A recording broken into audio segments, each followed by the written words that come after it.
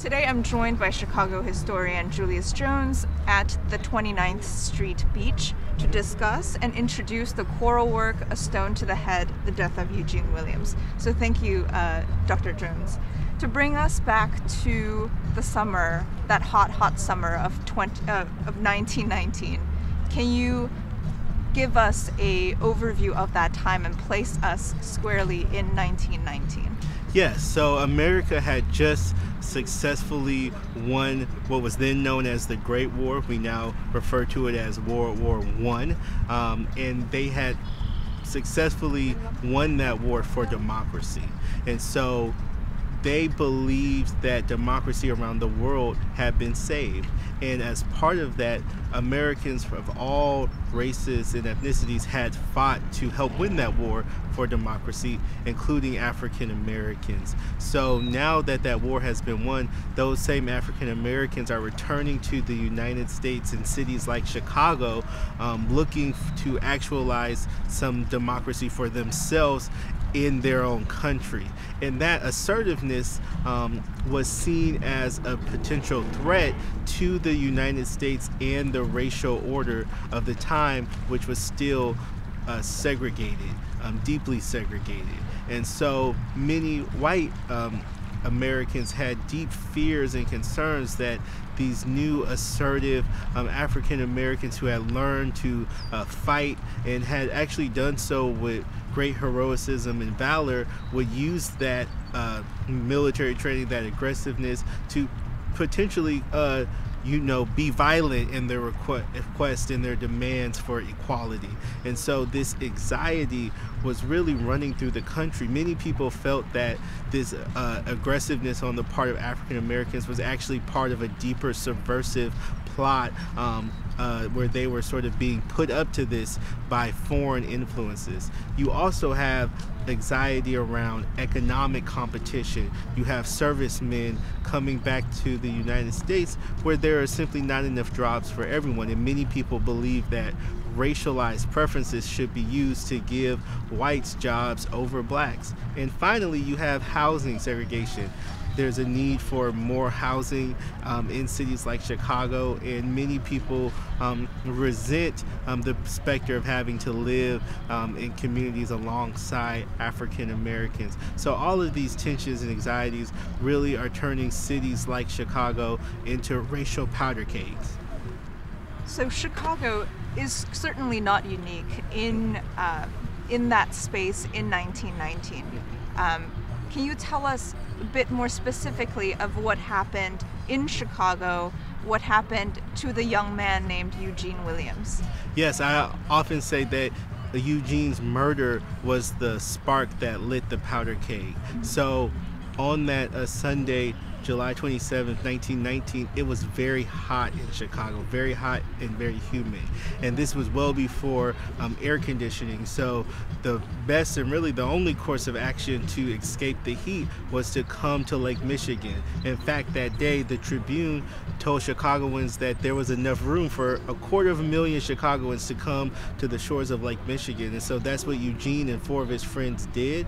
And at the time, there was an invisible racialized boundary that separated the 26th Street Beach, which was for African Americans, and the 29th Street Beach, which were for whites. And so Eugene and his friends, they built a makeshift raft, and that raft sort of inadvertently crossed that invisible racial boundary. And as a result, a young man named George Schubert began throwing rocks at them. And one of those rocks struck Eugene in the head, and he drowned. When Eugene drowned and his body was ultimately recovered, there was a demand that the person responsible be arrested and brought to account for this. And a white police officer refused to do so and refused to allow a black police officer to arrest the assailant as well. As a result, that leads to news spreading throughout the city about this death and about the refusal of law enforcement to hold the person responsible accountable. That leads to a large congregating here at the beach, and many people begin to believe that the African Americans are going to seek revenge. And so you have these sensationalized stories of African Americans looking for whites to kill, to harm, as sort of a revenge for Eugene Williams's killing. None of this was true, but these sensationalized accounts gave credence to some fears that already existed. And so then you have white groups who begin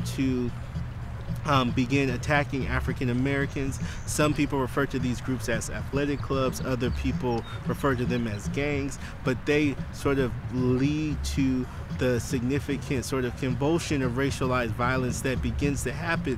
And over the next 8 days, you see, beatings and murders and bombings and fires set and homes sort of ransacked all throughout this south side area, from the lake shore all the way to the back of the yards neighborhood, several miles to the west. And how did the city respond to the riot? And you said there were 8 days full of these violent activities. What happened at the end of those 8 days? Well, the city tried to respond, but essentially was unable to control the violence. And so the National Guard had to be called in.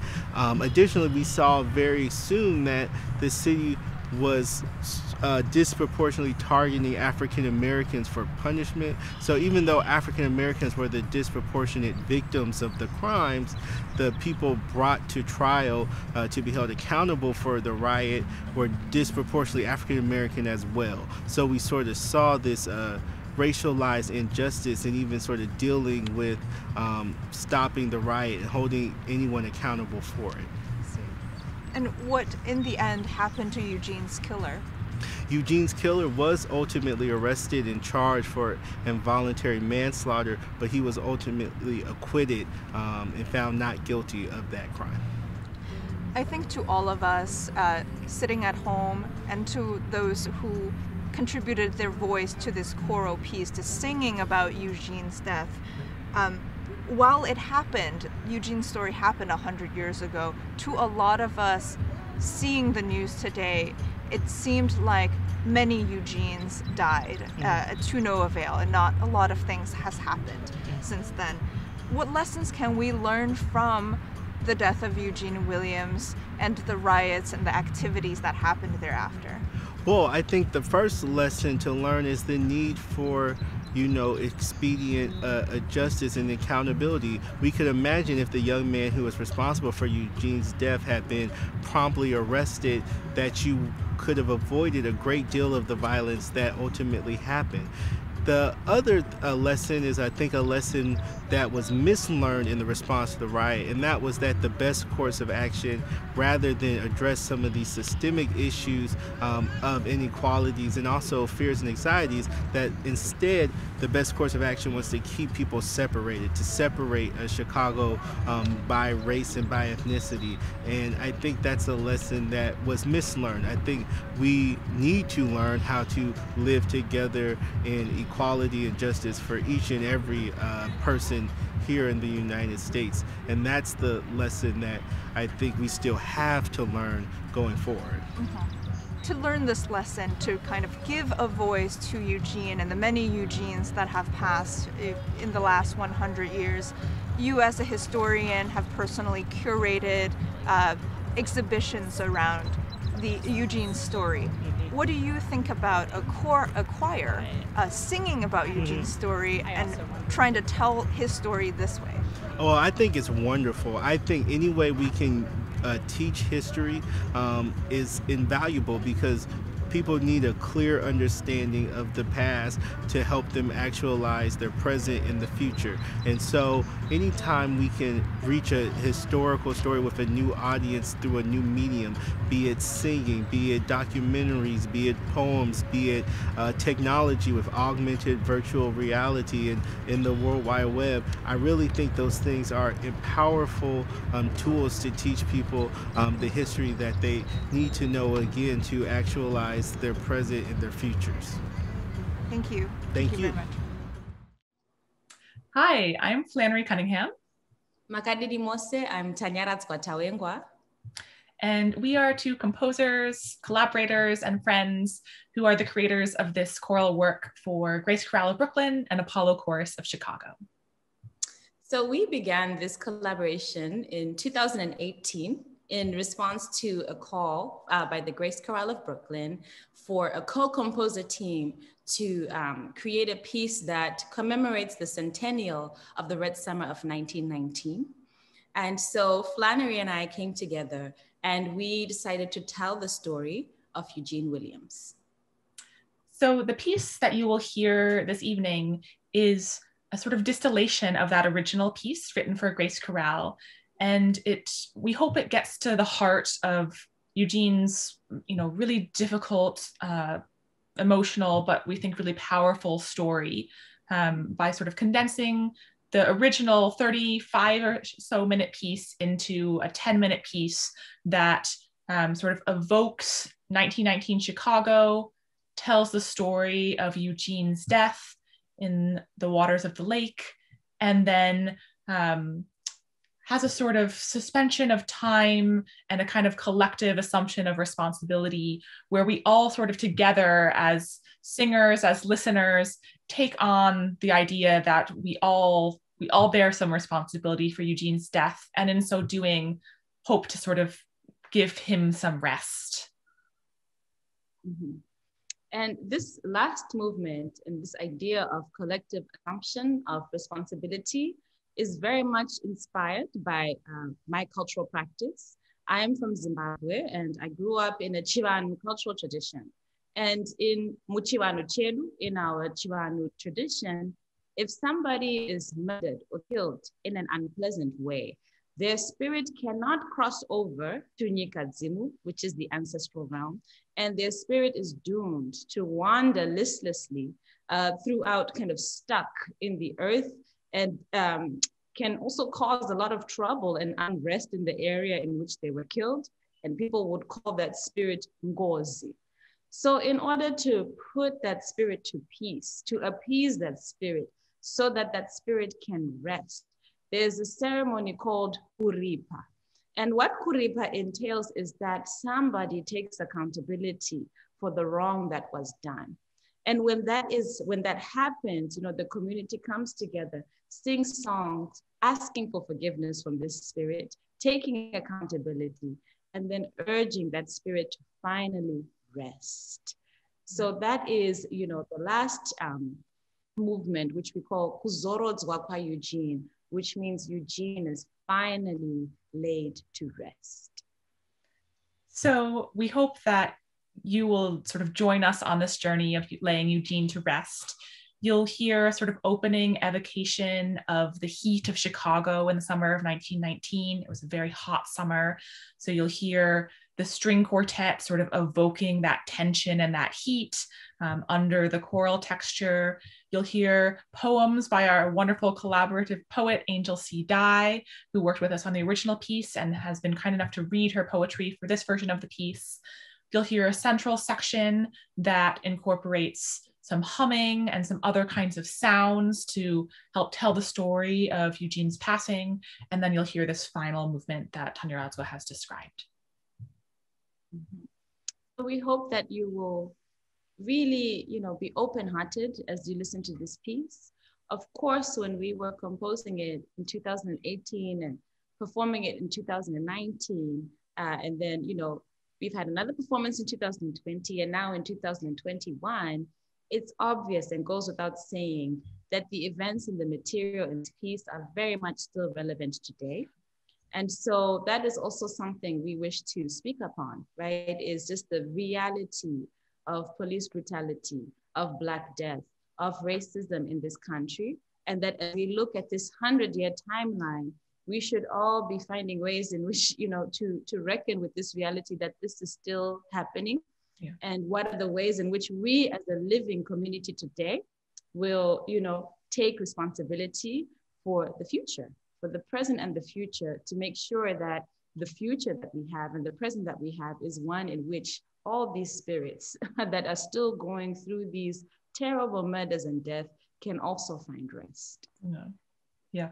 So we hope you will join us on that journey, which is a difficult one, but we thank you for your time and your open hearts, as Tanyaradzwa has said, and we hope that you enjoy the piece. Thank you so much. Enjoy. Thank you.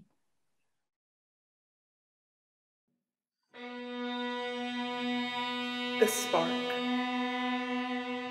A crimson pulse throbs, same as the blazing sun above, swelter and steam, burning summer heat. Inferno is imminent. Black bodies baptize themselves at a beach without welcome, ignite without invitation. Inferno is imminent. Let he who is without sin cast it, and the stone's throw engulfs, turns Michigan's flow to lapping flames. Martyred Eugene, ripped from his raft, strikes the match's red rage. Inferno was imminent. Blinding smoke raises infuriated stakes. Thick cloud envelops what the lake couldn't wash away. The pain, the burn, the blaze, scorching the finish line in this race. Inferno could not wait.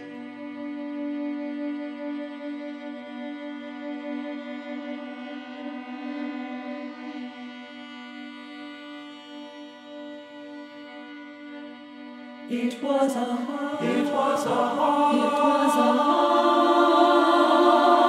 summer. No relief, to be had anyway.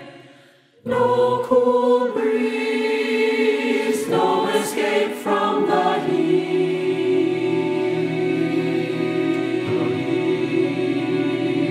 The nights as hot as the days.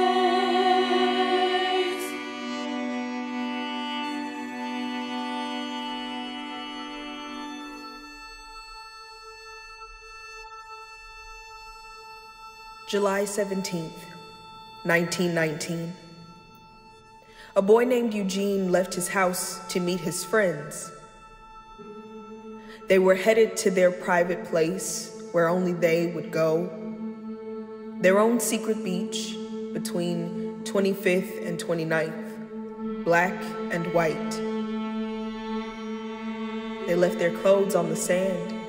They pulled their raft from its hiding place and slipped into the waves, holding, kicking, pushing out away from shore. They swam, they dove, they splashed, they played. But the waves were strong, and they drifted towards 29th Street.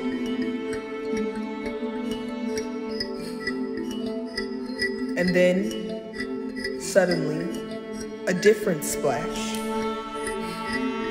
A stone thrown from the beach, one and then another.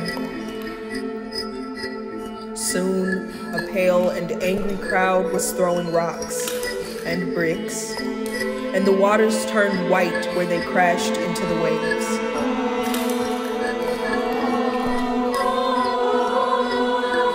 The stones fell heavy and hateful.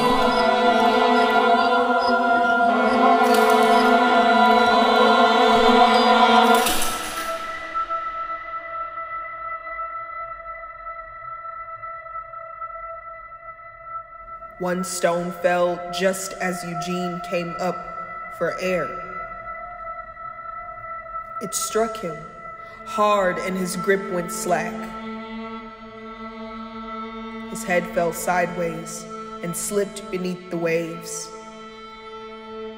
He sank slowly, so slowly, his arms outstretched. The stones kept falling around him as the water poured down his throat, as he drifted into the dark.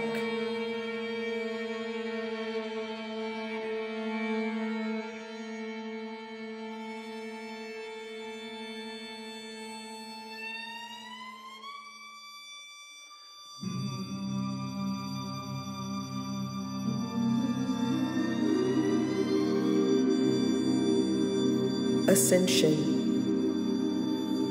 There is a point within the struggle when a part stands in for the whole, carries its own name and everything moving alongside it into the unknown. Eugene became that symbol and beacon, the inciting innocence igniting the language of the unheard. In his ascension, the prayers and cries of a people rise high as the listening skies. Sable fury and alabaster fear remain here, lamenting the glimpse of hope Eugene has found. We send him on now, to that resting place, flowered in a peace this earth could not cultivate in time. Rest, Eugene, in the liberty of a new life, where you are breathed and remembered, honored and enshrined. Lest your exodus be in vain, while we remain here, we must keep trying.